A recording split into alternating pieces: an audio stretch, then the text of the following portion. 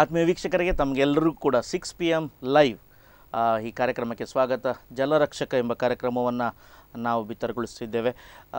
ಆತ್ಮೀಯ ವೀಕ್ಷಕರೇ, ನೀವು ನೋಡ್ತಿದ್ದೀರಾ ನಿಮ್ಮ ನೆಚ್ಚಿನ ದೈಜಿವರ್ಲ್ಡ್ 247. ನೀರಿನ ಹಾಹಾಕಾರ ನಮ್ಮ ರಾಜ್ಯದಲ್ಲಿ, ಜಿಲ್ಲೆಯಲ್ಲಿ, ಯಾಕೆ ಇಡೀ ದೇಶದಲ್ಲಿ ಇದೆ. ಬಿರು ಬೇಸಿಗೆ, ಸುಡುವ ಬಿಸಿಲು ಇದೆ, ನೀರು ಬತ್ತಿ ಹೋಗ್ತಿದೆ, ಜಲಸಂಪನ್ಮೂಲಗಳು ಎಲ್ಲವೂ ಕೂಡ ಬತ್ತಿ ಹೋಗಿವೆ, ನದಿ ಮೂಲಗಳು ಬತ್ತಿ ಹೋಗಿವೆ, ಬಾವಿಯಲ್ಲಿ ನೀರಿಲ್ಲ, ನಳ್ಳಿಯಲ್ಲಿ ನೀರು ಬರುವುದಿಲ್ಲ. 2-3 ದಿವಸಕ್ಕೊಮ್ಮೆ ನೀರು ಬರುವಂಥದ್ದು 1 ವಾರಕ್ಕೆ ಸೀಮಿತಗೊಂಡಿದೆ. ಇಂಥ ಸಂದರ್ಭದಲ್ಲಿ ಹೇರಳವಾದಂಥ ಮಳೆ ಆಗುವಂಥ ಪ್ರದೇಶ ನಮ್ಮದು, ಸಾಕಷ್ಟು ಮಳೆ ಆಗುವಂಥ ಪ್ರದೇಶ ನಮ್ಮದು, ಸಾಕಷ್ಟು ಜಲಸಂಪನ್ಮೂಲಗಳು ಇರುವಂಥ ಪ್ರದೇಶ ನಮ್ಮದು, ಸಾಕಷ್ಟು ನದಿಗಳು ಹರಿಯುವಂಥ ಜಿಲ್ಲೆ ನಮ್ಮದು. ಆದರೆ ಯಾಕೆ ಈ ಸಮಸ್ಯೆಯ ನಡುವೆ ಕಳೆದ ಒಂದು 5-6 ವರ್ಷಗಳಿಂದ ತಮ್ಮ ಸ್ವಪ್ರಯತ್ನದಿಂದ ಉಪಾಯ ಮಾಡಿಕೊಂಡು ಒಂದೊಂದು ರೀತಿಯ ಆಲೋಚನೆಗಳನ್ನು ಮಾಡಿಕೊಂಡು ಬತ್ತಿ ಹೋದಂತಹ ಎಷ್ಟೋ ಬಾವಿಗಳನ್ನು, ಬತ್ತಿ ಹೋದಂಥ ಎಷ್ಟೋ ಕೊಳವೆ ಬಾವಿಗಳನ್ನು ಪುನರ್ಜೀವ ಕೊಟ್ಟಂತಹ ಆಧುನಿಕ ಭಗೀರಥ ಅಂತ ಹೇಳ್ಕೊಳ್ಬೋದು ಜೋಸೆಫ್ ರೆಬೆಲ್ಲೋ ನಮ್ಮೊಂದಿಗಿದ್ದಾರೆ. ಅವರಿಗೆ ಜಲರಕ್ಷಕ ಅಂತ ಹೇಳಿ ನಾವು ಕರೀತಿದ್ದೇವೆ. ಸರ್, ಕಾರ್ಯಕ್ರಮಕ್ಕೆ ಸ್ವಾಗತ. ನಮಸ್ತೆ.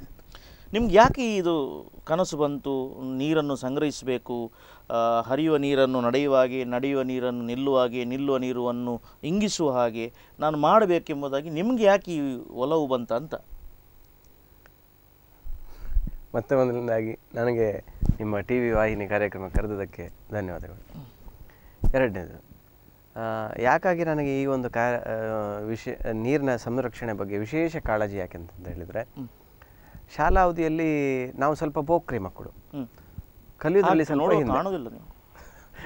ಆ ಅವಧಿಯಲ್ಲಿ ಸಹಜವಾಗಿ ಇರುತ್ತೆ ಅದು. ಹೌದು, ನಾವು ಸ್ವಲ್ಪ ಲಾಸ್ಟ್ ಬೆಂಚ್ ಮಕ್ಕಳು ಕೂಡ. ಸೊ ಕಲಿಯೋದ್ರಲ್ಲಿ ಸ್ವಲ್ಪ ಹಿಂದೆ ಇದ್ವಿ. ಆದರೆ ಅದರ್ ಆ್ಯಕ್ಟಿವಿಟೀಸು ಇಂಥ ಕಾರ್ಯಕ್ರಮದಲ್ಲಿ ಸ್ವಲ್ಪ ಜಾಸ್ತಿ ಕಾಳಜಿ ಇತ್ತು. ಅದರಲ್ಲಿ ಕೂಡ ಪ್ರಕೃತಿ ಸಂರಕ್ಷಣೆ ಬಗ್ಗೆ ನಮಗೆ 4ನೇ ತರಗತಿಯಿಂದಲೇ ನಮಗೆ ಆಸಕ್ತಿ ಕಂಡು ಬಂದಿತ್ತು. ಆವಾಗಲೇ ಶಾಲೆಗಳಲ್ಲಿ ಈ ಪ್ರಬಂಧ ಬರೆಯುವಂಥ ಸ್ಪರ್ಧೆ ಆಗಲಿ, ಮತ್ತು ಫ್ಯಾನ್ಸಿ ಡ್ರೆಸ್ ಸ್ಪರ್ಧೆ ಆಗಲಿ, ಭಾಷಣ ಕಲೆ ಆಗಲಿ, ಅದೆಲ್ಲ ಇರುವಾಗಲೇ ನಮಗೆ ಪ್ರಕೃತಿ ಬಗ್ಗೆನೇ ಹೆಚ್ಚು ನಮ್ಮ ಗಮನ ಕೂಡ ಅದೇ ಕಡೆಗೆ ಹೋಗ್ತಾ ಇತ್ತು. ಬೇರೆ ಕಡೆ ನಮಗೆ ಕಾನ್ಸೆಪ್ಟ್ಸೇ ಸಿಗ್ತಾ ಇರಲಿಲ್ಲ. ಸೊ ಅದು ಮುಂದುವರಿತಾ ಬಂತು. 10ನೇ ತರಗತಿವರೆಗೆ ಒಂದು ಹಿರಿಯರ ಒತ್ತಡದಿಂದ ಮತ್ತು ಸಮಾಜದಲ್ಲಿ ಅದು ಒಂದು 10ನೇ ಕ್ಲಾಸ್ ಆಗಲೇಬೇಕು, ಆ ಒಂದು ಒತ್ತಡದಿಂದ ನಾವು 10ನೇ ಕ್ಲಾಸ್ ಪಾಸ್ ಮಾಡಿದ್ವಿ. ಇಲ್ಲದ್ರ ಮನಸ್ಸಿರಲಿಲ್ಲ. ಇಲ್ಲ, ಅದು ಒಂಥರ ಎಂಥದ್ದು ಅಂದರೆ ಬಿಂದಾಸ್ ಬರಬೇಕು, ಆ ಥರ ಒಂದು ಕಲ್ಪನೆ ಇತ್ತು. 10ನೇ ಕ್ಲಾಸ್ ಆಗಿ ಮತ್ತೆ ನಾವು ಟೆಕ್ನಿಕಲ್ ಫೀಲ್ಡಿಗೆ ಬಂದ್ವಿ. ಟೆಕ್ನಿಕಲ್ ಫೀಲ್ಡ್ ಯಾವಾಗ ಒಂದು ಶಾಲಾ ಶಿಕ್ಷಣ ಮುಗೀತು ಅಂತ ಆಯಿತು, ಆಮೇಲೆ ನಮಗೆ ಸ್ವತಂತ್ರತೆ ಸಿಕ್ತು. ನಮಗೆ ಬೇಕಾದಂಥ ಸಬ್ಜೆಕ್ಟನ್ನು ಆರಿಸ್ಕೊಳ್ಬೋದು ಅಂತೇಳಿ ಅಲ್ಲಿಂದ ನಮ್ಮದು ಆರಂಭವಾಗಿರುವಂಥದ್ದು. ಅದು ಮೊದಲನೇದಾಗಿ ಸ್ವಲ್ಪ ನಿಧಾನವಾಗಿತ್ತು. ಜನರ ಸಂಪರ್ಕ ಇರಲಿಲ್ಲ, ಹೊರಗಡೆ ಯಾವ ರೀತಿ ಪ್ರಚಾರ ಮಾಡಬೇಕಂತ ಗೊತ್ತಿರಲಿಲ್ಲ. ಸೊ ಹೀಗೆ ಮುಂದುವರಿತಾ ಬಂತು. ಆಮೇಲೆ ನನ್ನ ಉದ್ಯೋಗ ಬಸ್ ಚಾಲಕನಾಗಿ ಕೂಡ ನನ್ನ ಉದ್ಯೋಗವನ್ನು ಮಾಡ್ತಾಯಿದ್ದೆ. ಆ ಸಂದರ್ಭದಲ್ಲಿ ನನಗೆ ದೇವರೇ ಒಂದು ಅನುಕೂಲ ಮಾಡಿ ಕೊಟ್ಟರು ಅಂತ ನಾನು ತಿಳ್ಕೊಳ್ತೇನೆ. ಬಹುಶಃ ನನಗೊಂದು ಆಕಸ್ಮಿಕ ಒಂದು ಅಪಘಾತ ಆಯಿತು. ನನ್ನ ಬೆನ್ನಿಗೆ ಸ್ವಲ್ಪ ಸಮಸ್ಯೆ ಆಯಿತು. ಅದರ ನಂತರ ನಾನೊಂದು 1.5 ವರ್ಷ ಬೆಡ್ಡಲ್ಲೇ ಇದ್ದದ್ರಿಂದ ಆ ಡ್ರೈವಿಂಗ್ ಮಾಡಲಿಕ್ಕೆ ನನಗೆ ಸ್ವಲ್ಪ ಕಷ್ಟ ಆಯಿತು.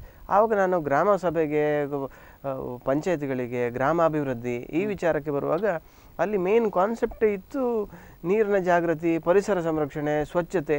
ಅಯ್ಯೋ, ಅಲ್ಲಿ ನನಗೆ ಬೇಕಾದದ್ದೇ ಸಿಕ್ತು. ಅದೊಂದು ಹೇಳ್ತಾರಲ್ಲ, ರೋಗಿ ಕೊಟ್ಟದ್ದು ಹಾಲು ನನಗೆ ಅಲ್ಲಿ ಸಿಕ್ಕಿಬಿಡ್ತು 2010ನೇ ಇಸ್ವಿ. ಅಲ್ಲಿಂದ ನಾನು ಬಹಳ ಗಟ್ಟಿಯಾಗಿ ಅದನ್ನು ಹಿಡ್ಕೊಂಡೆ. ಸರ್ಕಾರಿ ಅಧಿಕಾರಿಗಳ ಪರಿಚಯ ಆಯಿತು, ಪರಿಸರ ಪ್ರೇಮಿಗಳ ಪರಿಚಯ ಆಯಿತು ಅಲ್ಲಿಂದ. ಆವಾಗ ನನಗೊಂದು ಪುಷ್ಟಿ ಸಿಕ್ತು ನನ್ನ ಒಂದು ಕಾರ್ಯಕ್ರಮಕ್ಕೆ. ಸೊ ಹಾಗೆ ನಾನು ಮುಂದುವರಿಸ್ತಾ ಬಂದೆ. ಒಂದು ಕಡಿಮೆ ಅವಧಿಯಲ್ಲಿ ಜಲ ಸಂರಕ್ಷಣೆ ಏನು ನನ್ನ ಕಾನ್ಸೆಪ್ಟು ಇತ್ತು, ಅದು ಕನಸೇನಿತ್ತು, ಅದು ವೇಗವಾಗಿ ಮಾಡಲಿಕ್ಕೆ ಸಾಧ್ಯವಾಯಿತು. ಸರಿ, ನಮ್ಮ ಉಡುಪಿ ಜಿಲ್ಲೆಯಲ್ಲಿ 127 ಗ್ರಾಮಗಳಲ್ಲಿ ನೀರಿಲ್ಲ ಅಂತ ಹೇಳಿ ಅಂತ ಹೇಳ್ತಾ ಇದ್ದಾರೆ. ನಿಜವಾಗಿ ನೀರಿಲ್ವಾ? ನೀರು ಇದೆ ಸರ್. ಸುಮಾರು 100 ವರ್ಷಗಳ ಹಿಂದಿನ ಮಳೆ ಪ್ರಮಾಣ ಅದನ್ನು ನೋಡಿದರೆ, ಈ ವರ್ಷದ ಮಳೆ ಪ್ರಮಾಣ ನೋಡಿದರೆ, ಅದು ಹಿಂದಿನ ವರ್ಷಗಳಲ್ಲಿ ಎಷ್ಟು ಬರ್ತಾ ಇತ್ತು ಅಷ್ಟು ಮಳೆ ಈಗಲೂ ಬೀಳ್ತಾ ಇದೆ. ಪ್ರಕೃತಿ ಯಾವಾಗಲೂ ಮೋಸ ಮಾಡೋದಿಲ್ಲ. ನಾವು ನಮ್ಮ ಪ್ರಯತ್ನವನ್ನು ಎಲ್ಲಿಯೋ ಮಾಡಲಿಕ್ಕೆ ಹೌದು ಸೋಗಲಾಡಿತನ ಪಕ್ಕ. ನೀವು ಇಲ್ಲಿ ಕಾರ್ಯಕ್ರಮ ಬರುವಾಗ ನೀವು ಪ್ರಶ್ನೆ ಕೇಳ್ತೀರಿ, ಅದಕ್ಕೂ ನಂದು ಉತ್ತರ ಕೂಡ ನಾನು ಮೊದಲೇ ರೆಡಿ ಮಾಡಿ ಇಟ್ಟಿದ್ದೆ. ನೀವೊಂದನ್ನು ನನಗೆ ಪ್ರಶ್ನೆ ಕೇಳ್ತೀರಿ ಇರ್ಬೋದು. ಈಗ ಜಲಕ್ಷಾಮಕ್ಕೆ, ಉಡುಪಿಯಲ್ಲಿ ಜಲಕ್ಷಾಮಕ್ಕೆ ಕಾರಣ ಏನು ಅಂತ ಕೇಳ್ಬೋದು ಬಹುಶಃ. ನಾನು ಅದಕ್ಕೆ ಉತ್ತರ ಏನು ಕೊಡ್ತೇನೆ, ಸುತ್ತು ಬಳಸಿ ಕೇಳಿದ್ದೇನೆ, 127 ಗ್ರಾಮಗಳಲ್ಲಿ ನೀರಿಲ್ಲ. ಹೌದು, ಅದಕ್ಕೆ ನಾನು ಉತ್ತರ ಏನು ಕೊಡ್ತೇನೆ ಅಂತ ಹೇಳಿದರೆ, ಒಂದು ಜಲ ಸಂರಕ್ಷಣೆಯಲ್ಲಿ ಮಾನವನ ಉದಾಸೀನತೆ, ಇನ್ನೊಂದು ದುರುಪಯೋಗ, ಸಮರ್ಪಕ ಬಳಕೆ ಗೊತ್ತಿಲ್ಲ. ಇದು ಮೂಲ ಕಾರಣ ಇವತ್ತಿನ ಜಲಕ್ಷಾಮಕ್ಕೆ. ಮೊದಲು ಏನಾಗ್ತಿತ್ತು, ಈಗ ನಮ್ಮ ಉಡುಪಿಯಿಂದ ಮಣಿಪಾಲಕ್ಕೆ ಹೋಗುವ ಉದಾಹರಣೆಗೆ ರಸ್ತೆ ಹಿಡ್ಕೊಳ್ಳು, ಹೊಸ ರಸ್ತೆ ಆಗ್ತಾ ಇದೆ, ಕಾಂಕ್ರೀಟ್ ರಸ್ತೆ. ಅದು ಒಳಗೆ ಹೋಗುದಿಲ್ಲ. ರಸ್ತೆಗೆ ಇಷ್ಟು ಚೆನ್ನಾಗಿ ರಸ್ತೆ ಮಾಡ್ತಾರೆ, ಕರೆಕ್ಟು. ಅದರ ಮಧ್ಯದಲ್ಲಿ 3 ಫೀಟ್ 2.5 ಫೀಟಿನ ಒಂದು ಡಿವೈಡರ್ ಇಟ್ಟಿದ್ದಾರೆ. ಹೇಗೂ ನೀವು ರಸ್ತೆ ಅಗಲ ಮಾಡ್ತೀರಿ, ಒಂದು 5 ಫೀಟ್ 6 ಫೀಟಿನ ಅಗಲದ ಡಿವೈಡರನ್ನು ನೀವು ಇಟ್ಟು ಅಲ್ಲಿ ಒಂದು ಮರ ನೆಡುವಂಥ ವ್ಯವಸ್ಥೆಗೋಸ್ಕರ ಆ ಒಂದು ಜಾಗವನ್ನು ರಿಸರ್ವ್ ಮಾಡಿಟ್ರೆ ಮರ ಬೆಳೆಯೋಗಿ ಎರಡೂ ಸೈಡಿಗೆ ಬೆಳೀತದೆ, ನೆರಳಾಗ್ತದೆ, ತಂಪಾಗ್ತದೆ, ಬೇರಿನ ಮೂಲಕ ನೀರು ಒಳಗೆ ಹೋಗ್ತದೆ. ಒಂದೊಂದು ಬೇರಲ್ಲಿ, ಒಂದು ಮರಕ್ಕೆ ಸಾಧಾರಣ ಹತ್ರ 1,000 ಬೇರು ಇರ್ತದೆ. ಒಂದೊಂದು ಬೇರಿನಲ್ಲಿ 1 ಲೀಟರ್ ನೀರು ಶೇಖರಣೆ ಆಗ್ತದೆ, ಒಂದೊಂದು ನೀರಿನ ಶೇಖರಣೆ ಇರ್ತದೆ. ಅದಕ್ಕೆ ನೋಡಿ, ಈಗ ನೆಲ ಡ್ರೈ ಇದ್ರು, ಏಪ್ರಿಲ್ ಮೇ ಇದ್ರು ಮರಗಿಡ ಸರಿಯಾಗಿರ್ತದೆ, ಅದು ಸ್ಟಾಕ್ ಮಾಡಿ ಇಟ್ಟುಕೊಂಡಿರ್ತದೆ. ಅಲ್ಲ, ಫಲ ಬರುವುದು, ಹೂ ಬಿಡುವುದು ಎಲ್ಲ ಬೇಸಿಗೆಯಲ್ಲೇ, ನೀರಿಲ್ಲದ್ರೆ ಅದು ಕರಟಿಕೊಂಡು ಹೋಗಬೇಕಿತ್ತು. ಹೌದು, ಫಲ ಬಿಡುವ ಅದೇ ಹೊತ್ತಲ್ಲಿ ಫಲಗಳು ಬಿಡ್ತದೆ. ಹಾಗಾದ್ರೆ ಒಂದು ಮರ ನೋಡಿ ತನಗೆ ಏಪ್ರಿಲ್ ಮೇ ಅಲ್ಲಿ ಬೇಕಾಗುವಂತ ನೀರನ್ನ ಇಡ್ತದೆ. ಬುದ್ಧಿವಂತ ಮನುಷ್ಯನಿಗೆ ಇದೊಂದು ಬುದ್ಧಿವಂತಿಕೆ ಇಲ್ಲದೆ ಹೋಯ್ತೆ. ಎಲ್ಲ ಅಭಿವೃದ್ಧಿಗೆ ಸರ್ಕಾರದ ಅಭಿವೃದ್ಧಿಗೆ ಪೂರಕವಾದ ಯೋಜನೆಗಳು ಇರುವಾಗ ಅದರ ಹಿಂದೆ ಜಾಗ್ರತೆ ಮಾಡುವಂಥ ಯೋಜನೆಗಳು ಕೂಡ ಮನುಷ್ಯನಿಗೆ ಇರಬೇಕಿತ್ತು. ಇದು ಇವತ್ತು ಮನುಷ್ಯ ಮಾಡ್ತಾ ಇಲ್ಲ. ಇದು ಒಂದು ಉದಾಸೀನತೆ, ಒಂದು ಇಚ್ಛಾಶಕ್ತಿಯ ಕೊರತೆ. ಕೇವಲ ಒಂದು ದುಡಿತ, ಹಣ ಸಂಪಾದನೆ, ಹೆಸರು ಸಂಪಾದನೆ, ಶೋಕಿಬಾಜಿ ಇದರ ಹಿಂದೆ ಇದೆ. ರೆಬೆಲ್ರವರೇ ನೋಡಿ, ನಮ್ಮ ಜಿಲ್ಲೆಯಲ್ಲಿ ನಮಗೆ ಈ ಸಮಸ್ಯೆ ಇರಲಿಲ್ಲ, ಬೇಕಾದಷ್ಟು ನೀರಿತ್ತು. ನಿಮ್ಮ 2ನೇ ಪಾಯಿಂಟ್, ಸಮರ್ಪಕವಾಗಿ ನೀರಿನ ಬಳಕೆಯ ಒಂದು ಜಾಗೃತಿ ನಮಗಿಲ್ಲ. ಕೆಲವು ವರ್ಷಗಳ ಹಿಂದೆ ನಾನು ರಾಜಸ್ಥಾನಿಗೆ ಭೇಟಿ ಕೊಟ್ಟಿದ್ದೆ. ವರ್ಷಕ್ಕೆ ಒಂದು 2-3 ಮಳೆ ಅಷ್ಟೇ ಆಗುವಂಥದ್ದು. ಹೌದು. ಆ ಮಳೆಯನ್ನು ಹಿಡಿದಿಟ್ಟುಕೊಂಡು 12 ತಿಂಗಳು 365 ದಿವಸ ಅವರು ತೆಗೀತಾರೆ. ಯಾಕೆ ಅಂತ ಹೇಳಿದ್ರೆ, ಅವರು ಮನೆ ಕಟ್ಟುವಾಗಲೇ ಅದರ ಮೊದಲೇ ಒಂದು ಸಂಪ್ ಅಂತ ಮಾಡ್ತಾರೆ, ಮಳೆಯ ನೀರನ್ನು ಸಂಗ್ರಹಿಸಿ, ಅದು ಸಾಕಂತೆ ಅವರಿಗೆ. ನಮ್ಮ ಪ್ರದೇಶದಲ್ಲಿ ಅದು ಇಷ್ಟರವರೆಗೆ ಇರಲಿಲ್ಲ, ಯಾಕೆಂದರೆ ಬೇಕಾದಷ್ಟು ನೀರಿತ್ತು. ನೀವು ಎಲ್ಲಿಯಾದರೂ ಯೋಚನೆ ಮಾಡಿದರೆ ನದಿಗಳು ಬತ್ತಿ ಹೋಗುವಂಥದ್ದು ಇಲ್ಲ. ಈ ಸಂದರ್ಭದಲ್ಲಿ ಕುಡಿಯುವ ನೀರನ್ನು ಬಿಡಿ, ಒಂದು ಹಕ್ಕಿ ಪಕ್ಷಿಗಳಿಗೆ ನೀರಿಲ್ಲ, ಕಾಡು ಪ್ರಾಣಿಗಳಿಗೆ ನೀರಿಲ್ಲ, ಮಂಗಗಳಿಗೆ ನೀರಿಲ್ಲ. ಇಂಥ ಸಂದರ್ಭ ಎಲ್ಲ ಇದೆ. ಬಹುಶಃ ನಾವು ಸಮರ್ಪಕವಾಗಿ ಬಳಸುವಲ್ಲಿ ಎಡವಿದ್ದೇವೆ. ಮಕ್ಕಳಲ್ಲಿ ಈ ಜಾಗೃತಿ ಸಣ್ಣದಿಂದಲೇ ಪಠ್ಯಪುಸ್ತಕಗಳಲ್ಲಿ ಇಲ್ಲ. ಇನ್ನು ಮುಂದಕ್ಕೆ ದೊಡ್ಡ ಸಮಸ್ಯೆಗಳು ಬರುವಂಥ ಸಾಧ್ಯತೆ ಇದೆ. ನೀವು ಯಾವಾಗ ಇದು ಮೊದಲ ಪ್ರಯೋಗವನ್ನು ಮಾಡಿದಿರಿ, ಯಶಸ್ಸನ್ನು ಕಂಡ್ರಿ? ನಾನು ಜಾಗೃತಿ ಕಾರ್ಯಕ್ರಮಗಳನ್ನು ಕೊಡ್ತಾ ಇದ್ದೆ, ಮಾಹಿತಿಗಳನ್ನು ಕೊಡ್ತಾ ಇದ್ದೆ. ಪ್ರಾಕ್ಟಿಕಲ್ ಆಗಿ ಮಾಡುವ ಅಂಥೇಳಿ ಕೆಲವು ಜನರ ಹತ್ರ ಮಾತಾಡುವಾಗ, ಶಿಕ್ಷಣ ಸಂಸ್ಥೆಗಳಲ್ಲಿ ಕೇಳುವಾಗ ಯಾರೂ ನನಗೆ ಸಪೋರ್ಟ್ ಮಾಡಲಿಲ್ಲ ಪ್ರಾಕ್ಟಿಕಲ್ ಆಗಿ ಮಾಡಲಿಕ್ಕೆ. ಒಂದು ಸಲ ಕಲ್ಯಾಣಪುರದ ಮೌಂಟ್ ರೋಸರಿ ಚರ್ಚಲ್ಲಿ ನಮ್ಮ ಉಡುಪಿ ಬಿಷಪ್ ಸ್ವಾಮಿಗಳು ಒಂದು ಬೋರ್ವೆಲ್ಲನ್ನು ಕೊರೆದ್ರು. ಒಂದು ಜಾಗದಲ್ಲಿ ಅಲ್ಲಿ ಒಂದು ತರಬೇತಿ ಸಂಸ್ಥೆ ಆಗುವಂಥ ಒಂದು ಪ್ಲ್ಯಾನ್ ಇತ್ತು. ಆ ಜಾಗದಲ್ಲಿ ಒಂದು ಬೋರ್ವೆಲ್ ಕೊರೆದ್ರು. ಆ ಬೋರ್ವೆಲ್ಲಲ್ಲಿ ನೀರು ಸಿಗಲಿಲ್ಲ ಅಂದರೆ ಅವರಿಗೆ ಬೇಕಾದಷ್ಟು ನೀರು ಸಿಗಲಿಲ್ಲ, 1 ಇಂಚು ನೀರು ಸಿಕ್ಕಿತ್ತು. ಆದರೆ ಆ ನೀರು ಇಲ್ಲದ ಕಾರಣಕ್ಕೋಸ್ಕರ ಆ ಪ್ಲ್ಯಾನ್ ಬಹುಶಃ ಏನೋ ಕ್ಯಾನ್ಸಲ್ ಮಾಡಿದರು. ಆಮೇಲೆ ಆ ಬೋರ್ವೆಲ್ಲನ್ನು ಮುಚ್ಚುವಂಥ ಒಂದು ಪ್ಲ್ಯಾನ್ ಮಾಡಲಿಕ್ಕೆ ಬಂದರು. ಆವಾಗ ಹೇಗೂ ಮುಚ್ಚೋದು, ಹೇಗೂ ಲಾಸ್, ಅದು ಹೇಗೂ ಬೇಡ. ಅದಕ್ಕೆ ನಾನು ಕೂಡಲೇ ನಮ್ಮ ಧರ್ಮಗುರುಗಳ ಹತ್ರ ಮಾತಾಡಿದೆ, ಸರ್ ಅದನ್ನು ಹೇಗೂ ಮುಚ್ತೀರಿ ನೀವು, ನನಗೆ ಒಂದು ಪರೀಕ್ಷೆ ಮಾಡಲಿಕ್ಕೆ ನನಗೆ ಒಂದು ಅವಕಾಶ ಮಾಡಿಕೊಡಿ ಅಂತೇಳಿ. ಆಗ ಅವ್ರೇನು ಮಾಡಿದರು, ಅದು ಹೇಗೂ ಮುಚ್ಚೋದು, ಈತ ಪ್ರಯೋಗ ಮಾಡಿದರೂ ಲಾಸ್ ಆದರೂ ಪರವಾಗಿಲ್ಲ, ಲಾಭ ಆದರೂ ಬಂತಲ್ವಾ ಅಂಥೇಳಿ ನನಗೆ ಬಿಟ್ಟುಕೊಟ್ರು. ಅದನ್ನು ನಾನು ನನ್ನ ಕೆಲವು ಆಪ್ತರ ಹತ್ರದ ಒಂದು ಧನ ಸಹಾಯ ಕೇಳಿಕೊಂಡೆ, ಬೇಡಿ ಕೇಳಿಕೊಂಡೆ. ಅದನ್ನು ಯಾರು ಸಪೋರ್ಟ್ ಮಾಡಲಿಕ್ಕೆ ಹೋಗಲಿಲ್ಲ. ಹೊಂಡಕ್ಕೆ ಹಣ ಹಾಕ್ತಾನೆ, ನೀರಿಗೆ ಹಣ ಹಾಕ್ತಾನೆ ಅಂತ ಹೇಳಿ ಅಲ್ಲಿ ಯಾರಿಗೂ ಕೂಡ ಧೈರ್ಯ ಇಲ್ಲ, ಇಲ್ಲ ಅಂದರೆ ವಿಷಯ ಗೊತ್ತಿಲ್ಲ. ಹೌದು, ನನಗೆ ಚಾಲೆಂಜ್ ಇತ್ತು. ತರಬೇತಿಗಳಿಗೆ ಅಟೆಂಡ್ ಆದವ ನಾನು, ಬೇರೆ ಬೇರೆ ಊರುಗಳಿಗೆ ಹೋಗಿ ಪ್ರಾಕ್ಟಿಕಲನ್ನು ಅನುಭವ ಮಾಡಿಸ್ಕೊಂಡವ ನಾನು. ಆ ಸಂದರ್ಭದಲ್ಲಿ ಅದಕ್ಕೆ ಚೆನ್ನಾಗಿ ಒಂದು ಇಂಗುಗುಂಡಿ ಮಾಡಿದೆ ನಾನು. ಒಂದು 10-12 ಜನ ನನಗೆ ಸಪೋರ್ಟಿಗೆ ಬಂದರು. ಚಂದವಾಗಿ ವಿವರಣೆ ಕೊಟ್ಟೆ ನಾನು ಅವರಿಗೆ. ಆ ಸಂದರ್ಭದಲ್ಲಿ ಎಲ್ಲರೂ ನನಗೆ ಸಪೋರ್ಟಿಗೆ ಬಂದರು. ಒಂದು 95,000 ರೂಪಾಯಿಯಲ್ಲಿ ಆ ಒಂದು ಇಂಗುಗುಂಡಿಯನ್ನು ಮಾಡಿದೆ ನಾನು. ಆಮೇಲೆ ಅದನ್ನು ಅಲ್ಲಿಗೆ ಬಿಡಬಾರ್ದು ಅಂತೇಳಿ ಸ್ವಲ್ಪ ಎಲ್ರಿಗೂ ಪ್ರಚಾರ ಆಗಬೇಕಂತೇಳಿ ನಮ್ಮ ಆಗಿನ CEO ಪ್ರಿಯಾಂಕಾ ಮೇರಿ ಅವರು ಡಿ ಸಿ ಆಗಿ ಟ್ರಾನ್ಸ್ಫರ್ ಆಗಿ ಹೋದರು. ಅವರನ್ನು ಕರೆದೆ ನಾನು. ಅವರು ಕರೆದಾಗ ಚಿತ್ರದುರ್ಗದಿಂದ ದೇವರಾಜ ರೆಡ್ಡಿ ಜಲತಜ್ಞ ಅವರನ್ನು ಕರೆದೆ, ಮತ್ತು ಜನರನ್ನು ಸ್ವಲ್ಪ ಒಟ್ಟಾಕಿದೆ, ಮತ್ತು ಸ್ವಲ್ಪ ವಿಶೇಷವಾಗಿ ಕಾರ್ಯಕ್ರಮವನ್ನು ಪ್ರಿಯಾಂಕಾ ಫ್ರಾನ್ಸಿಸ್ ಅವರಿಗೆ ನೀರಿನ ಬಗ್ಗೆ ತುಂಬ ಒಲವಿತ್ತು, ತುಂಬ ಕಾಳಜಿ ಇತ್ತು. ಅವರು ಉಡುಪಿಗೆ ಬಂದಾಗಲೇ ಅವರು ಹೇಳಿದರು, ನೀರಿನ ಸಂರಕ್ಷಣೆ ಇದೆ, ಅದರ ಬಗ್ಗೆ ವಿಶೇಷ ಹೋರಾಟ ಕೂಡ ನಾನು ಮಾಡ್ತೇನೆ ಉಡುಪಿ ಜಿಲ್ಲೆಯಲ್ಲಿ ಅಂತ ಹೇಳಿದರು. ನನಗೆ ಕೂಡ ಯೋಗ್ಯ ವ್ಯಕ್ತಿ ನನಗೆ ಸಿಕ್ಕಿದ್ರು. ದೇವರಾಜ ರೆಡ್ಡಿ ಅವರು ಕೂಡ ಜಲತಜ್ಞ, ಅವರು ಕೂಡ ನನಗೆ ಯೋಗ್ಯ ವ್ಯಕ್ತಿ ಸಿಕ್ಕಿದ್ರು. ಮತ್ತು ಸಾಮಾಜಿಕ ಅಭಿವೃದ್ಧಿ ಆಯೋಗ ಅಂತೇಳಿ ಒಂದು ಕೂಡ ನಮ್ಮ ಚರ್ಚಲ್ಲಿ ಒಂದು ಆಯೋಗ ಇತ್ತು. ಅದು ಕೂಡ ನೀರಿನ ಬಗ್ಗೆ ಸ್ವಲ್ಪ ಸಪೋರ್ಟ್ ಮಾಡುವಂಥ ಒಂದು ಕಾರ್ಯಕ್ರಮಕ್ಕೆ ಹಮ್ಮಿಕೊಡ್ತಾ ಇತ್ತು. ಆದರೆ ಅವರಿಗೆ ಯಾವ ರೀತಿ ಮಾಡಬೇಕಂತನೂ ಗೊತ್ತಾಗ್ತಿರಲಿಲ್ಲ. ಇದೆಲ್ಲ ನನಗೆ ಕೂಡಿ ಬಂತಂತ ನಾನು ಹೇಳುವಂಥದ್ದು. ಸ್ವಲ್ಪ ಜೋಶಾಗಿ ಆ ಕಾರ್ಯಕ್ರಮವನ್ನು ಮಾಡಿದೆ ನಾನು. ಯಾವುದೇ ಕಾಫಿ ತಿಂಡಿ ಇಡಲಿಲ್ಲ, ನೀವು ಕುಡಿಯುವ ನೀರಿನ ವ್ಯವಸ್ಥೆ ಇಡಲಿಲ್ಲ, ಓನ್ಲಿ ಮೀಟಿಂಗ್, ನೋ ಈಟಿಂಗ್ ಇಟ್ಟಿದ್ದೆ. ಕೊನೆಗೆ ಮಧ್ಯಾಹ್ನ ಊಟ ಇಟ್ಟಿದ್ದೆ. ಜನರಿಗೆ ಕರೆಯುವಾಗ ಸಮೇತ ನಾನು ಹೇಳಿದ್ದೆ, ಮಧ್ಯಾಹ್ನ ಊಟ ಇದೆ, ಊಟ ಮಾಡ್ಕೊಂಡು ಹೋಗಬೇಕು ಅಂತೇಳಿ. ನನಗೆ ಯಾಕೆ ಆ ಕಾರ್ಯಕ್ರಮ ಊಟ ಇಟ್ಟಿದ್ದೆ ಅಂತ ಹೇಳಿದರೆ, ಊಟ ಇದ್ದರೆ ಇವತ್ತು ಜನಗಳು ಹೆಚ್ಚಾಗಿ ಬರ್ತಾರೆ. ಮಾಹಿತಿ ಕಾರ್ಯಕ್ರಮ ಇದೆ ಅಂತ ಹೇಳಿದರೆ ಬರೋದಿಲ್ಲ. ಸೊ ಅದರಿಂದ ಈ ಊಟ ಕೂಡ ಅದಕ್ಕೋಸ್ಕರ ಯಾವುದೇ ಒಂದು ಬ್ಯಾನರ್ನಲ್ಲಿ ಸಾರ್ವಜನಿಕ ಅನ್ನ ಸಂತರ್ಪಣೆ ಅಂತೇಳಿ ಸ್ವಲ್ಪ ಹೈಲೈಟ್ ಹಾಕಿ ದೊಡ್ಡ ಅಕ್ಷರದಲ್ಲಿ ಹಾಕ್ತಾರೆ, ಆ ಊಟ ಇದೆ ಅಂತ ಹೇಳ್ತಾರೆ. ಸೊ ಅದು ನನ್ನ ಮೊದಲ ಪ್ರಯೋಗ. ಅದು ನನಗೆ ಒಳಗಿಂದ ಒಂದು ಹೆದರಿಕೆ ಇತ್ತು, ಆಗ್ತದೆ ಮೊದಲ ಬಾರಿ ಆಗ್ತದೋ ಇಲ್ವೋ. ಆದರೂ ಒಂದು ಸಿಕ್ಸ್ತ್ ಸೆನ್ಸ್ ಅಂತ ಒಂದು ಹೇಳ್ತಾರಲ್ಲ, ಆಗ್ತದೆ, ಮತ್ತು ಪಾಸಿಟಿವ್ ಥಿಂಕ್ ಮಾಡಿ ಆಗ್ತದೆ, ಇದು ನನಗೆ ಸ್ವಲ್ಪ ಜಾಸ್ತಿ. ನಾನು ಇವ್ರದ್ದೆಲ್ಲ ಕೇಳೋದು ಸ್ವಲ್ಪ ಕಡಿಮೆ. ಆಗ್ತದೆ ಅದೇ ಥರ ಹೋಗಿದೆ. ಅದು ಉದ್ಘಾಟನೆ ಆಯಿತು, ಎಲ್ಲ ಆಯಿತು. ಮೇ 5ನೇ ತಾರೀಕಿಗೆ ನಾವು ಉದ್ಘಾಟನೆ ಮಾಡಿದ್ವಿ. ಉದ್ಘಾಟನೆ ಮಾಡಿದ್ರು, ಬಂದವರೆಲ್ಲ ಮಾಹಿತಿ ಕೇಳಿದ್ರು, ಹೋದರು. ಅದರ ನಂತರ ಯಾರೂ ಬರುವುದಿಲ್ಲ. ನಿಜವಾದ ಅನುಭವ ಪಡೆದವ ನಾನು. ಜೂನ್ ತಿಂಗಳಲ್ಲಿ ಜೋರಾಗಿ ಮಳೆ ಬಂದಾಗ ಎಲ್ಲರೂ ಮನೆ ಒಳಗಡೆ ಹೋಗಿ ಕೂತ್ಕೊಂಡ್ರೆ ನಾನು ಕೊಡೆ ಹಿಡ್ಕೊಂಡು ಅಲ್ಲಿಗೆ ಬರೋದಿತ್ತು. ಎಲ್ಲ ಅಂಗಳದ ನೀರು ಬರ್ತದ, ಮಾಡಿನ ನೀರು ಇಳಿತಾ ಇದೆಯಾ, ಎಲ್ಲಿಯಾದರೂ ಪೋಲಾಗಿ ಹೊರಗಡೆ ಹೋಗ್ತಾ ಇದೆಯಾ, ಅದು ನೋಡ್ಲಿಕ್ಕೆ ಬರ್ತಾ ಇದ್ದೆ ನಾನು.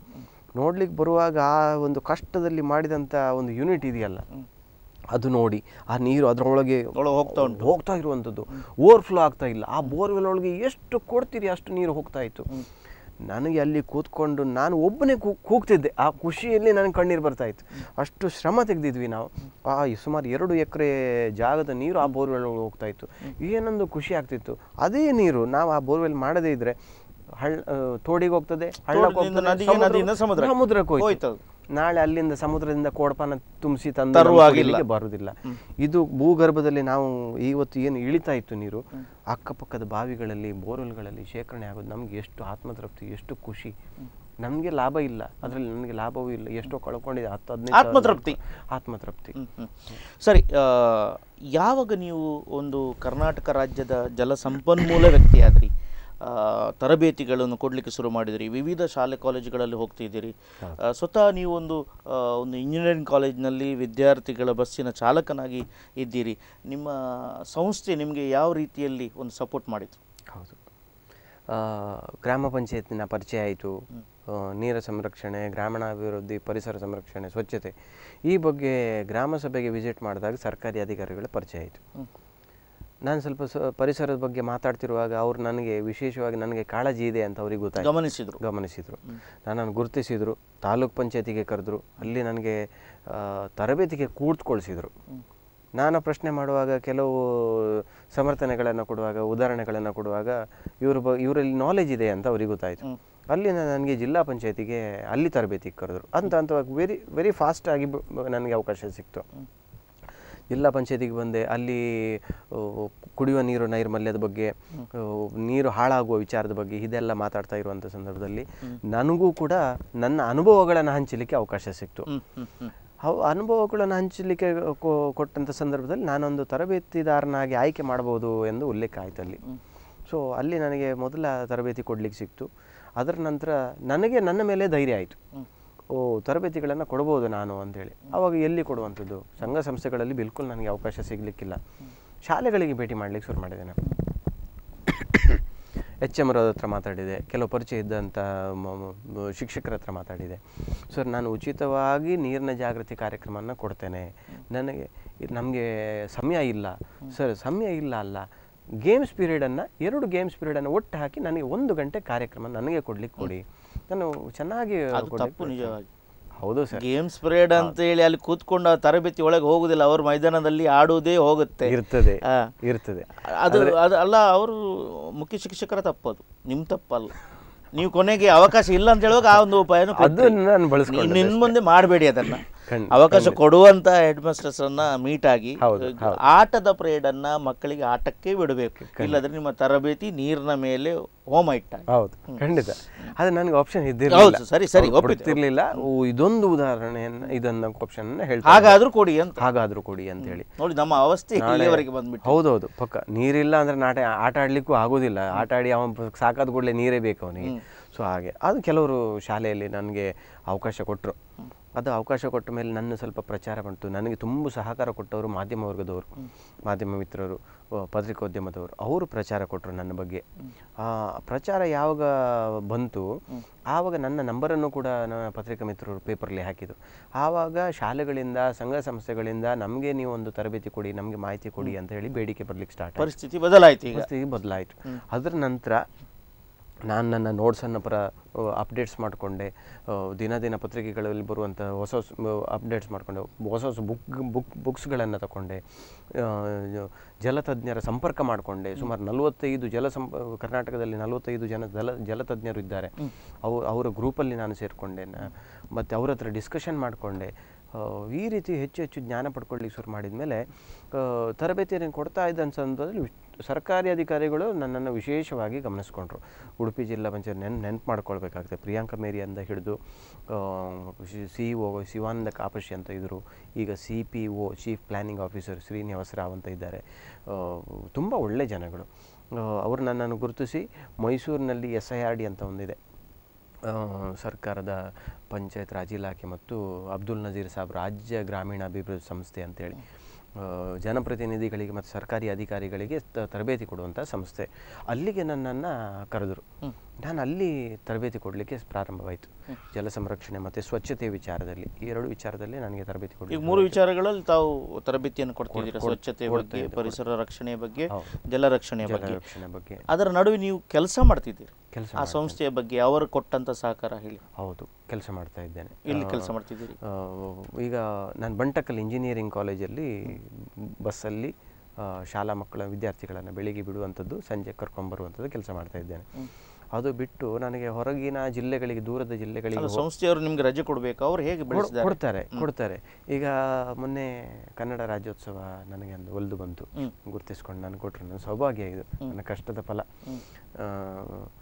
ಆ ಸಂದರ್ಭದಲ್ಲಿ ಆ ಕಾಲೇಜಿನವ್ರು ನನಗೆ ಅವ್ರು ನನಗೆ ಹೇಳ್ತಾರೆ, ನೀವು ನಮ್ಮ ಆಸ್ತಿ, ನಮ್ಮ ಕಾಲೇಜಿನ ಒಂದು ಆಡಳಿತ ಮಂಡಳಿ ಸದಸ್ಯ ನೀವು ಅಂತೇಳಿ ಬಹಳ ಗೌರವದಿಂದ ನನ್ನನ್ನು ಗುರುತಿಸ್ಕೊಳ್ತಾರೆ. ಸೋದೆ ಮಠದ ಸ್ವಾಮಿಗಳು ಮತ್ತು ಸೆಕ್ರೆಟರಿ ರತ್ನಕುಮಾರ ಸರ್ ಅವರು ಬಹಳ ಇದರಲ್ಲಿ. ಸೊ ನಾನು ಇಂಥ ಒಂದು ಕೆಲಸ ಪ್ರಕೃತಿ ಸಂರಕ್ಷಣೆ ಕೆಲಸ ಮಾಡ್ತಾ ಇದ್ದೇನೆ ಅಂತ ಹೇಳುವಾಗ, ಇಂಥ ಪ್ರಶಸ್ತಿಗಳು ಒಲಿದು ಬರುವಾಗ ಅವರಿಗೂ ಖುಷಿ ಆಗ್ತದೆ, ಅವರಿಗೊಂದು ಪ್ಲಸ್ ಆಗ್ತದೆ.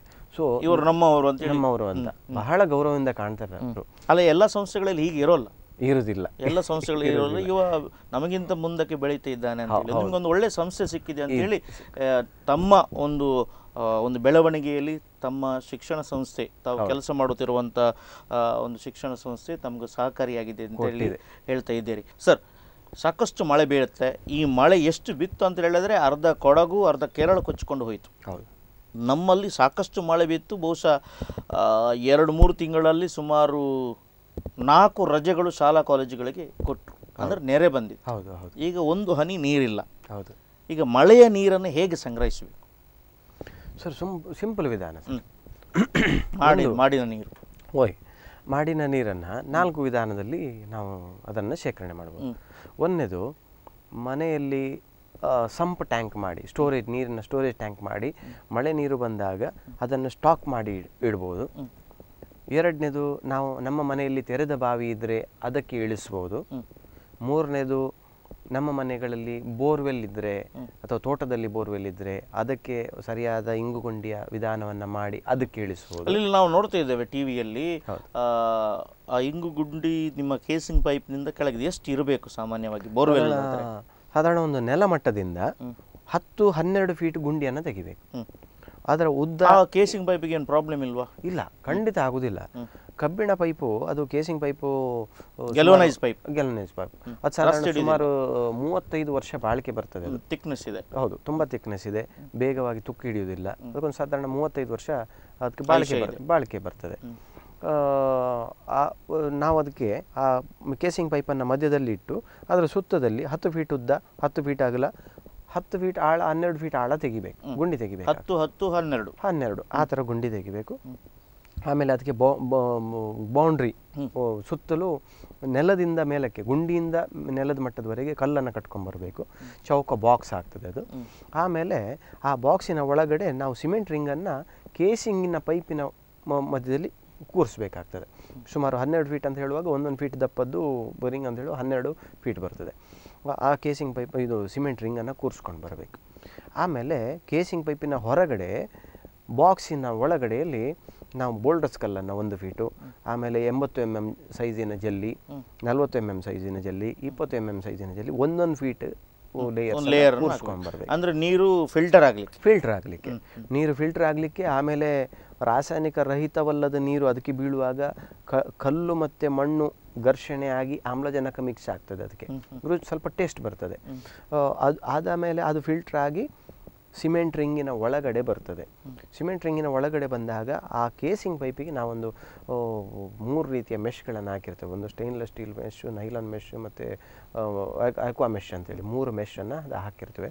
ಆವಾಗ ಯಾವುದೇ ಕೆಂಪು ಬಣ್ಣದ ಮಣ್ಣು ಮಿಶ್ರಿತ ನೀರು, ಕೆಂಪು ಬಣ್ಣದ ನೀರು ಆ ಬೋರ್ವೆಲ್ನ ಒಳಗೆ ಹೋಗಬೇಕಾದ್ರೆ ಅದು ಬಿಳಿ ಬಣ್ಣವಾಗಿ ಟ್ರಾನ್ಸ್ಪರೆಂಟ್ ಕಲರ್, ಆ ಬಿಳಿ ಮಣ್ಣವಾಗಿ ಬದಲಾಗಿ ಶೇಡಿಗಿಡಿ ಮಣ್ಣು ಒಳಗೆ ಹೋಗುವುದಿಲ್ಲ, ಒಳಗಿರುವ ಪಂಪಿಗೆ ಏನಾದರೂ ತೊಂದರೆ ಆಗುವುದಿಲ್ಲ. ಅದು ತುಂಬಾ ಜಾಗ್ರತೆಯಲ್ಲಿ ಮಾಡಬೇಕಾಗ್ತದೆ. ಈಗ ನೋಡಿ, ನುರಿತ ತಜ್ಞರಿಂದ ಇದನ್ನು ಮಾಡಬೇಕಾಗ್ತದೆ. ಎಲ್ಲರೂ ಪೇಪರ್ಲಿ ಬರ್ತದೆ, ಮಾಹಿತಿ ಬರ್ತದೆ ಅಂತೇಳಿ ಎಲ್ಲರೂ ಮಾಡ್ಲಿಕ್ಕೆ ಹೋದ್ರೆ ನಾಳೆ ನಾವು ಕೆಸರು ನೀರು ಒಳಗೆ ಹೋಗ್ತದೆ, ಒಳಗಿರುವಂಥ 60-70 ಸಾವಿರದ ಪಂಪ್ ಕೂಡ ಬ್ಲಾಕ್ ಆಗ್ತದೆ, ನಾಡ್ದು ತೆಗಿಲಿಕ್ಕೆ ಬರುವುದಿಲ್ಲ. ನಮ್ಮ ಬೀಚಿನ ಸೈಜಿನ ಹೊಯ್ಗೆ ಕೂಡ ಒಳಗಡೆ ಹೋಗಬಾರ್ದು. ಅಷ್ಟು ಚಂದವಾಗಿ ಅದನ್ನು ಮ್ಯಾನೇಜ್ ಮಾಡಿ ನಾವು ಫಿಲ್ಟರ್ ಸಿಸ್ಟಮ್ ಮಾಡಬೇಕಾಗ್ತದೆ. ಸರಿ, ಮಾಡಿನ ನೀರನ್ನು ನೀವು ಓಪನ್ ಬಾವಿಗೆ ಕೊಡಬಹುದು ಅಂತ ಹೇಳಿದ್ರಿ. ಈಗ ಓಪನ್ ಬಾವಿ ಓವರ್ಫ್ಲೋ ಆಗೋದಿಲ್ವಾ? ಒಂದು ಪ್ರಶ್ನೆ. ಇನ್ನೊಂದು, ಮಾಡಿದ ನೀರನ್ನು 3 ತಿಂಗಳು ಕೊಟ್ರಿ ನೀವು. ಹೌದು. ಟ್ಯಾರಿಸ್ ಸಿಗಲಿ ಅಥವಾ ಹಂಚಿರಲಿ, ಅದರ ಕೊಳೆ ಅಂತ ಇರ್ತದೆ, ಪಾಮಾಜಿ ಫಂಗಸ್ ಎಂಬುದೆಂದು. ಈಗ ಅದು ಬಿಸಿಲಿಗೆ ಒಣಗಿರ್ತದೆ, ಮೊದಲ ಮಳೆ ಬರುವಾಗ ಅದರಲ್ಲಿ ಶೇಖರಣೆ ಆಗಿ ಅದು ಬಾವಿಗೆ ಹೋಗುದಿಲ್ವಾ? ಹೋಗ್ತದೆ. ಅದಕ್ಕೊಂದು ತುಂಬ ಚಂದದ ಕ್ರಮ ಉಂಟು. ಕೆಲವು ಕಂಪನಿ ಫಿಲ್ಟರ್ಸ್ ಎಲ್ಲ ಸಿಗ್ತದೆ. ಕಂಪನಿ ಫಿಲ್ಟರ್ಸಿಗೆ ನಾನೇನು ದೂರುವಂಥದ್ದಲ್ಲ, ಆದರೆ ಮ್ಯಾನ್ಯುವಲ್ ಫಿಲ್ಟರ್ ಯಾವಾಗ ಮಾಡ್ತೇವೆ ತುಂಬ ಸುಲಭ, ಮೇಂಟೈನ್ ಮಾಡ್ಲಿಕ್ಕೆ ತುಂಬ ಸುಲಭ. ಹೇಗೆ ಮಾಡುವ? ವರ್ಷಕ್ಕೊಂದು ಈಗ ಮಾಡಿನ ನೀರನ್ನು ಬಾವಿಗೆ ಕೊಡುವಂಥ ವಿಧಾನ, ಹಂಚಾಗಲಿ ಅಥವಾ ಟ್ಯಾರೆಸ್ ಆಗಲಿ, ಮಳೆ ಈಗ ಸುಲಭವಾಗಿ ಅರ್ಥ ಆಗಲಿಕ್ಕೆ ನಾನೊಂದು ವಿಚಾರ ಹೇಳ್ತೇನೆ. ಜೂನ್ 1ನೇ ತಾರೀಕಿಗೆ ಮಳೆ ಬರಲಿಕ್ಕೆ ಸ್ಟಾರ್ಟ್ ಆಗ್ತದೆ. ಜೂನ್ 1ನೇ ತಾರೀಕಿಂದ 10ನೇ ತಾರೀಕಿನ ಮಳೆ ಬಾವಿಗೆ ಕೊಡಬಾರದು, ಬಿಡಿ ಹೊರಗೆ. ಹೌದು, ಎಲ್ಲ ಬಿಡಬೇಕು ಹೊರಗೆ. ಯಾಕಂತ ಹೇಳಿದ್ರೆ ಮಾಡಿನ ಮೇಲೆ ಕಸ ಪಾಚಿ ಅದು ಇದು ಎಲ್ಲ ಇರ್ತದೆ, ಹೌದು, ಅದೆಲ್ಲ ಇರ್ತದೆ. ಅದೆಲ್ಲ ತೊಳ್ಕೊಂಡು ಚರಂಡಿಗೆ ಅಥವಾ ಹೋಗ್ತದೆ, ಎಲ್ಲ ಟ್ಯಾರೆಸ್ ಎಲ್ಲ ಕ್ಲೀನ್ ಆಗ್ತದೆ. ಜೂನ್ 11ನೇ ತಾರೀಕಿನ ನಂತರ ಆ ಎಲ್ಲ ಟ್ಯಾರೆಸ್ ನೀರನ್ನು ಪೈಪ್ ಮೂಲಕ ಬಾವಿಗೆ ಕೊಡಬಹುದು. ಅದಕ್ಕಿಂತ ಬಾವಿಗೆ ಕೊಡುವುದಕ್ಕಿಂತ ಮುಂಚೆ ಅಲ್ಲಿ ಒಂದು ಫಿಲ್ಟರ್ ಸಿಸ್ಟಮ್ ಮಾಡಬೇಕು. ಆ ಫಿಲ್ಟರ್ ಸಿಸ್ಟಮ್ ಹೇಗಂತ ಹೇಳಿದರೆ, ಒಂದು ಮನೆ 1,000 ಸ್ಕ್ವೇರ್ ಫೀಟಿನ ಏರಿಯಾದ ಮನೆ ಉಂಟಂತಾದರೆ, ನೀರು ಕ್ಯಾಚ್ಮೆಂಟ್ ಏರಿಯಾ ಉಂಟಂತಾದರೆ, ಕೆಳಗಡೆ 1,000 ಲೀಟರ್ನ ಒಂದು ಪ್ಲಾಸ್ಟಿಕ್ ಸಿಂಟೆಕ್ಸ್ ಟ್ಯಾಂಕನ್ನು ಇಡಬೇಕು. ಮಾಡಿನ ನೀರೆಲ್ಲ ಅದಕ್ಕೆ ಬಂದು ಬೀಳುವಂತೆ ಮಾಡಬೇಕು. ಆ ಟ್ಯಾಂಕಿನ ಒಳಗಡೆ ಟ್ಯಾಂಕ್ ಒಂದು 4 ಫೀಟ್ ಎತ್ತರ ಉಂಟಂತಾದರೆ 2 ಫೀಟಿನವರೆಗೆ 2 ರೀತಿಯ ಜಲ್ಲಿಯನ್ನು ಇಡಬೇಕು, ಒಳಗಡೆ ಹಾಕಬೇಕು. ಅದಕ್ಕೆ ಮೊದಲು ಪೈಪು, ಇಂಟೇಕ್ ಮತ್ತು ಔಟ್ಲೆಟ್ ಸಿಸ್ಟಮನ್ನು ಅಳವಡಿಸಬೇಕು. 2 ಫೀಟ್ವರೆಗೆ ಜಲ್ಲಿ ಅಳವಡಿಸಬೇಕು. ಮೇಲ್ಗಡೆ ಒಂದು 4 ಇಂಚು ದಪ್ಪದ ಸ್ಪಾಂಜನ್ನು ಕೂರಿಸ್ಬೇಕು ಒಳಗಡೆ, ಟ್ಯಾಂಕಿನ ಒಳಗಡೆ. ಅದು ನಮ್ಮ ಸ್ಪಾಂಜ್ ಯಾಕೆ ಅಂತ ಹೇಳಿದರೆ, ಈಗ ನಾಳೆ ನಾಡ್ದು ಪುನಃ ಮರದ ಎಲೆ ಬಂತು, ಆ ಟ್ಯಾರೆಸ್ ಮೇಲೆ ಬಿತ್ತು, ಅದು ಪೈಪ್ ಮೂಲಕ ಬಂದು ಪುನಃ ಬಾವಿಗೆ ಹೋಗ್ತದೆ, ಬಾವಿಯಲ್ಲಿ ಹೂಳಾಗ್ತದೆ, ಬಾವಿ ಎಲೆ ಕೊಳಿತದೆ ಬಾವಿಯಲ್ಲಿ, ಈಗ ನೀರು ಮಾತ್ರ ಹೋಗ್ತದೆ ಈ ಸ್ಪಾಂಜ್ ಇಟ್ಟರೆ. ನಾಳೆ ನಮಗೆ ಅದು ಮೇಂಟೈನ್ ಮಾಡ್ಲಿಕ್ಕೆ ಭಾರಿ ಸುಲಭ. ಸ್ಪಾಂಜನ್ನು ಚೆಂದವಾಗಿ ಮಡಚುದು, ತೆಗೆದು ಬಂದು ಹೊರಗಡೆ ಕ್ಲೀನ್ ಮಾಡೋದು, ಪುನಃ ಟ್ಯಾಪಲ್ಲಿ ತೊಳೆದು ಪುನಃ ಹೋಗಿ ಅದರೊಳಗೆ ಅಳವಡಿಸೋದು. ತುಂಬ ಚೆಂದವಾಗಿ ಏನು ಸಣ್ಣ ಪಾರ್ಟಿಕಲ್ ಕೂಡ ಆ ಸ್ಪಾಂಜಲ್ಲಿ ಸಿಕ್ಕಿ ಬೀಳ್ತದೆ. ಕೇವಲ ನೀರು ಮಾತ್ರ ಸ್ಪಾಂಜ್ ಮೂಲಕ ಪಾಸಾಗಿ, ಜಲ್ಲಿ ಮೂಲಕ ಪಾಸಾಗಿ ಟ್ಯಾಂಕಿಂದ ಹೊರಗೆ ಬಂದು ಬಾವಿಗೆ ಹೋಗಿ ಸೇರ್ತದೆ. ಬಾವಿಗೆ ಕೊಡುವಾಗಲೂ ಕೂಡ ಅಲ್ಲೊಂದು ಜಾಗ್ರತೆ ಮಾಡಬೇಕಾಗ್ತದೆ.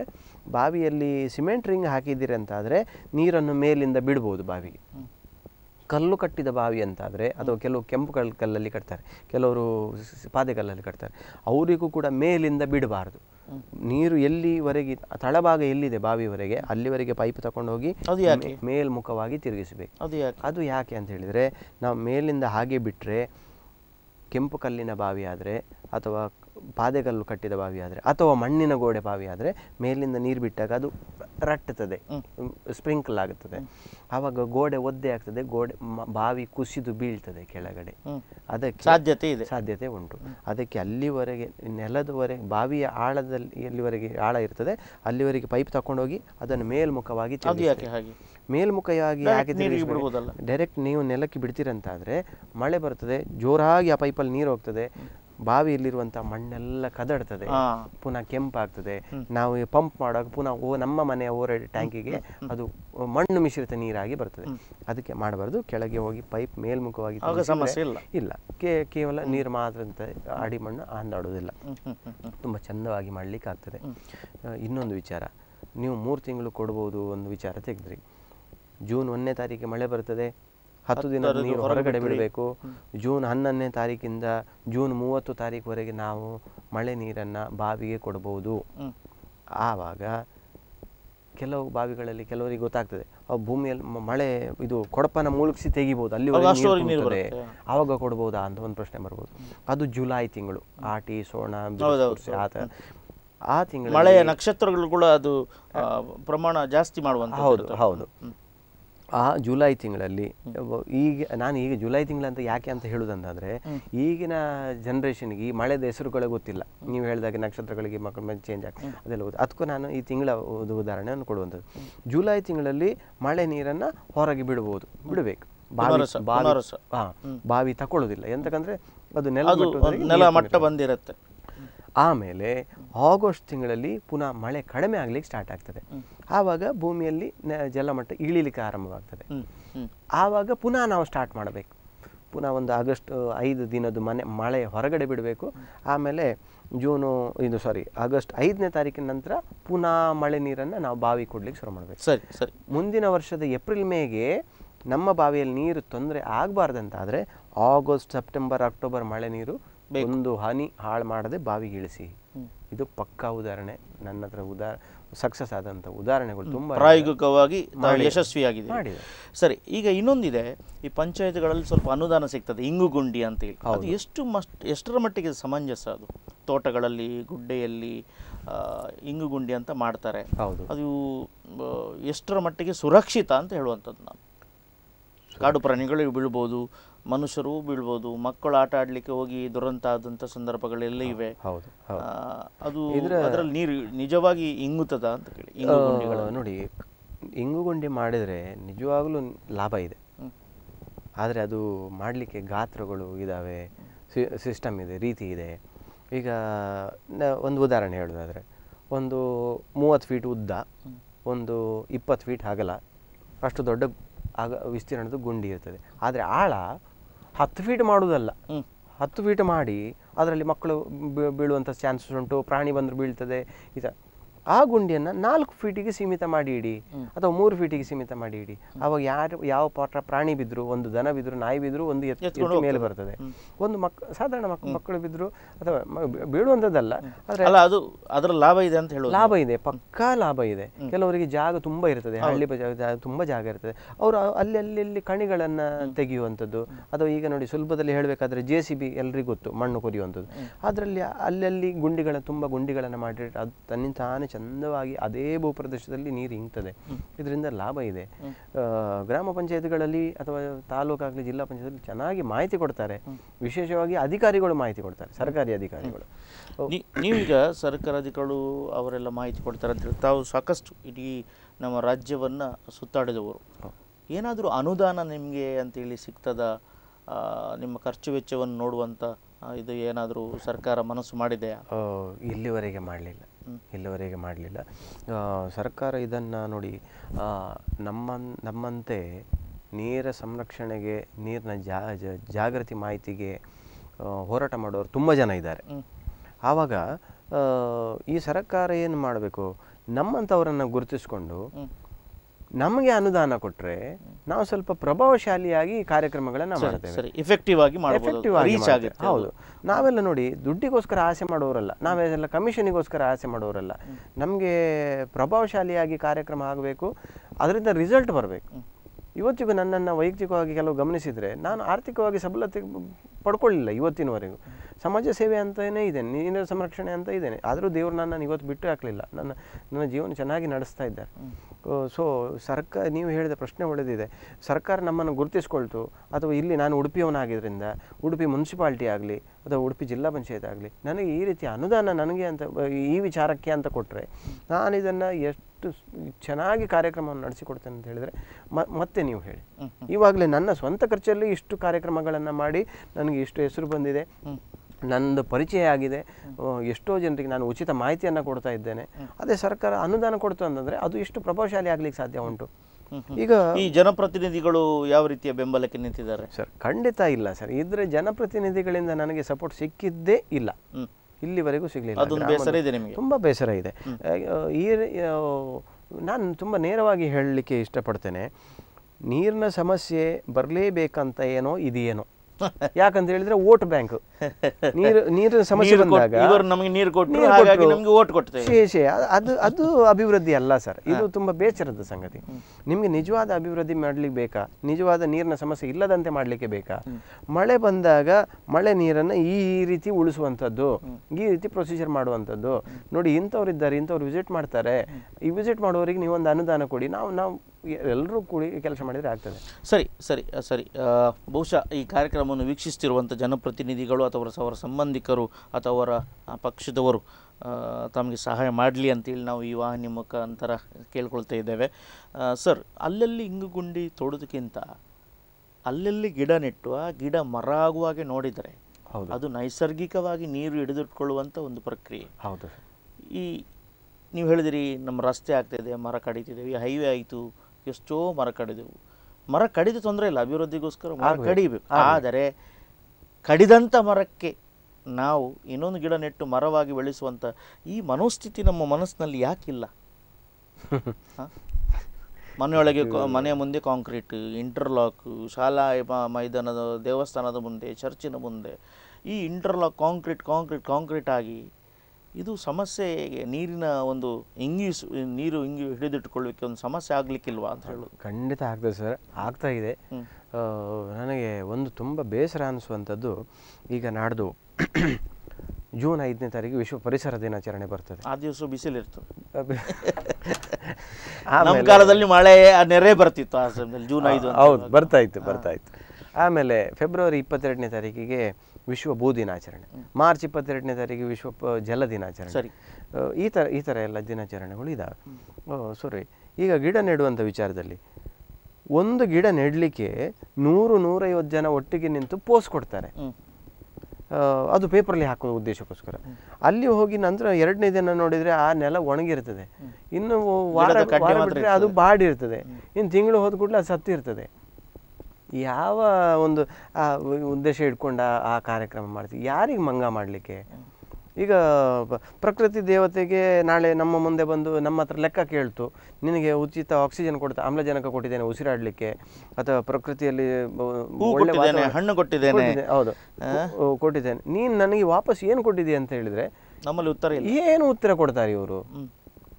ಪ್ರಕೃತಿ ಇದು ಭೂಮಿಯಲ್ಲಿ ವಾಸ ಮಾಡಲಿಕ್ಕೆ ಬೇಕು, ಉಸಿರಾಡಲಿಕ್ಕೆ ಗಾಳಿ ಬೇಕು, ಅಥವಾ ಜೀವನ ಬಳಕೆಗೆ ನೀರು ಬೇಕು. ಈ ಮನುಷ್ಯ ಯಾರಿಗೆ ಒಂದು ಹೆಲ್ಪ್ ಮಾಡುವಾಗ ಅವನಿಗೆ ಥ್ಯಾಂಕ್ಸ್ ಹೇಳಿದ್ರೆ ಅವನಿಗೆ ಟೆನ್ಷನ್ ಆಗ್ತದೆ.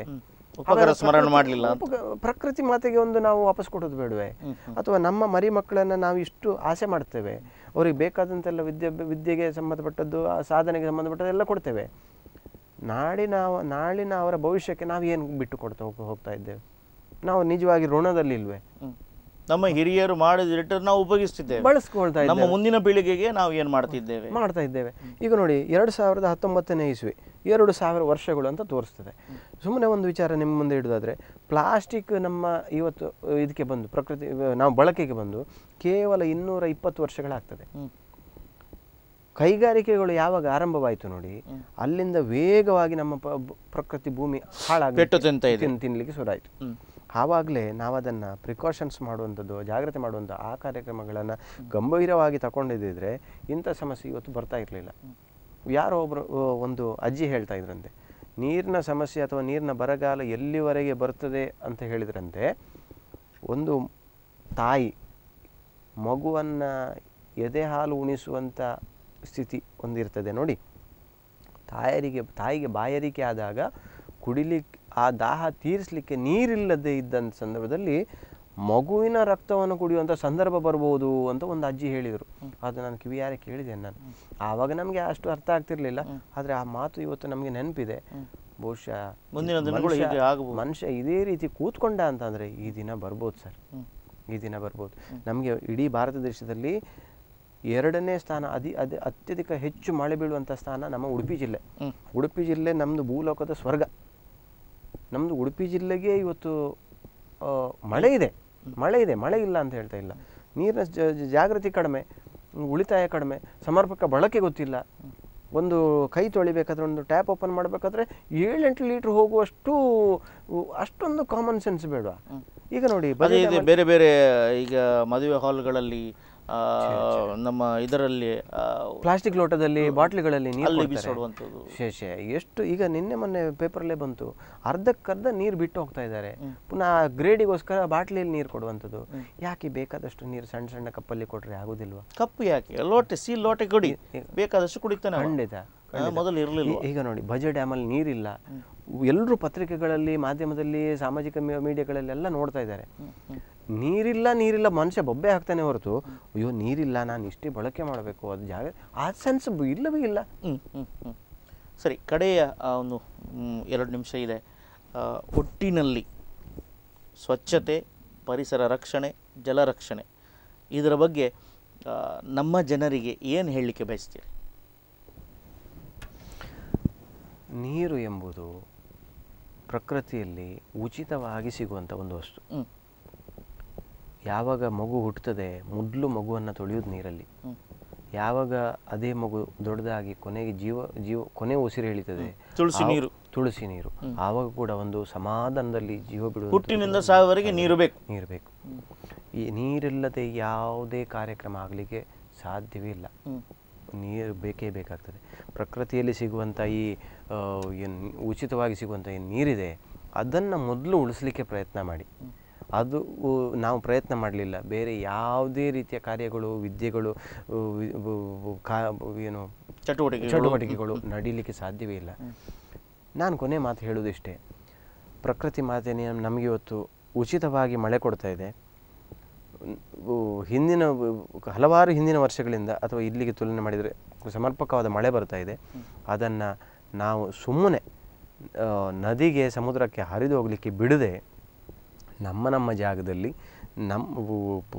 ನೀರು ಸ್ಟಾಕ್ ಮಾಡಿಯೋ, ಬಾವಿಗೆ ಇಳಿಸಿಯೋ, ಬೋರ್ವೆಲ್ಲಿಗೆ ಇಳಿಸಿಯೋ, ಕೆರೆಗಳಲ್ಲಿ ಹೂಳೆತ್ಕೊಂಡು ಕೆರೆಗಳಲ್ಲಿ ಸ್ಟಾಕ್ ಮಾಡಿಕೊಂಡು ಭೂಗರ್ಭದಲ್ಲಿ ಇಂಗಿಸುವಂತಹ, ಭೂಗರ್ಭದಲ್ಲಿ ಶೇಖರಣೆ ಮಾಡುವಂಥ ಕೆಲಸ ನಾವು ನಿಜವಾದ ಮನಸ್ಸಲ್ಲಿ ಪ್ರಭಾವಶಾಲಿಯ ಕ್ರಿಯಾತ್ಮಕವಾಗಿ ಮಾಡಿದರೆ ನಮ್ಮ ಉಡುಪಿ ಜಿಲ್ಲೆಗಾಗಲಿ ಕರ್ನಾಟಕ ಜಿಲ್ಲೆಗಾಗಲಿ ಈ ನೀರಿನ ಸಮಸ್ಯೆ ಬರದೇ ಇರಲಿಕ್ಕೆ ಮಾಡಲಿಕ್ಕೆ ನಮ್ಮಿಂದ ಆಗ್ತದೆ. ಒಟ್ಟಿಗೆ ಇಚ್ಛಾಶಕ್ತಿ ಬೇಕು. ಸರಿ. ಅಲ್ಲಿವರೆಗೆ ಬಂದು ತಮ್ಮ ಒಂದು ಅನುಭವವನ್ನು ಹೇಳಿಕೊಳ್ಳುತ್ತಾ ಯಾವ ರೀತಿಯಲ್ಲಿ ನಾವು ಪ್ರಕೃತಿ ಕೊಟ್ಟಂಥ ಮಳೆ ನೀರನ್ನು ಸಂಗ್ರಹಿಸ್ಬೋದು, ಇದ್ದ ನೀರನ್ನು ಹಿಡಿದಿಟ್ಕೊಳ್ಳಬಹುದು, ಯಾವ ರೀತಿಯಲ್ಲಿ ಪರಿಸರ ರಕ್ಷಣೆ ಮಾಡಬೇಕು, ಗಿಡ ಮರಗಳನ್ನು ನೆಡಬೇಕು, ಪ್ಲಾಸ್ಟಿಕ್ಕಿಂದ ದೂರ ಇರಬೇಕಂತ ಹೇಳಿ ಸಂಪೂರ್ಣವಾದಂಥ ಮಾಹಿತಿಯನ್ನು ಕೊಟ್ಟರೆ ತಮಗೆ ವಿಶೇಷವಾಗಿ ಧನ್ಯವಾದಗಳನ್ನು ಹೇಳಲಿಕ್ಕೆ ಬಯಸ್ತೇನೆ. ಆತ್ಮೀಯ ವೀಕ್ಷಕರೇ, ಇದು ಇಂದಿನ 6 PM ಲೈವ್. ಈ ನಡುವೆ ನಾನೊಂದು ವಿಷಯ ಹೇಳಲಿಕ್ಕೆ ಬಯಸ್ತಾ ಇದ್ದೇನೆ. ಮದುವೆ ಸಮಾರಂಭಗಳು ನಮ್ಮ ಛತ್ರದಲ್ಲಿ, ಹಾಲಿನಲ್ಲಿ, ಅಲ್ಲಿ ಇಲ್ಲಿ ಎಲ್ಲ ಮದುವೆ ಸಮಾರಂಭಗಳು ನಡೀತವೆ, ಶುಭ ಸಮಾರಂಭಗಳು ನಡೀತವೆ. ನಿಮಗೆ ಬಾಟಲ್ನಲ್ಲಿ ನೀರು ಕೊಡ್ತಾರೆ. ದಯವಿಟ್ಟು ನೀರನ್ನು ಪೂರ್ತಿಯಾಗಿ ಕುಡಿಯಿರಿ. ಕುಡಿಲಿಕ್ಕೆ ಆಗದಿದ್ದರೆ ಮನೆಗೊಯ್ಯಿರಿ. ಇದರಲ್ಲಿ ಎರಡು ಲಾಭ ಇದೆ. ಒಂದು, ನೀರನ್ನು ಉಳಿಸ್ಬೋದು, ಮತ್ತೊಂದು ಪ್ಲಾಸ್ಟಿಕ್ ಬಾಟಲನ್ನು ಆಚೆ ಈಚೆ ಬೀಸಾಡುವಂಥದ್ದು ತಪ್ಪಿಸಿಕೊಳ್ಳಬಹುದು. ಇದು ಇವತ್ತಿನ 6 PM ಲೈವ್. ಮುಂದಿನ 6 PM ಲೈವ್ನಲ್ಲಿ ಮತ್ತೆ ಭೇಟಿಯಾಗೋಣ. ಅಲ್ಲಿವರೆಗೆ ನಮಸ್ಕಾರ.